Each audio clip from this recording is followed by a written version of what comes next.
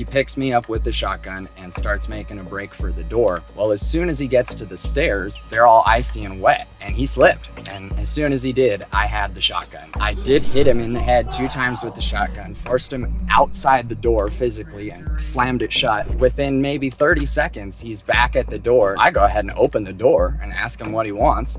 And he says he wants his shotgun back and he'll go away. I had his weapon, so I knew he wasn't gonna do anything. He starts telling us if we just give him the shotgun back, that he'll go away and never come back again. I tell him I'm not giving him the shotgun back. He says he's calling the police. I tell him, no, I'm calling the this police. guy that invaded you threatened you with police?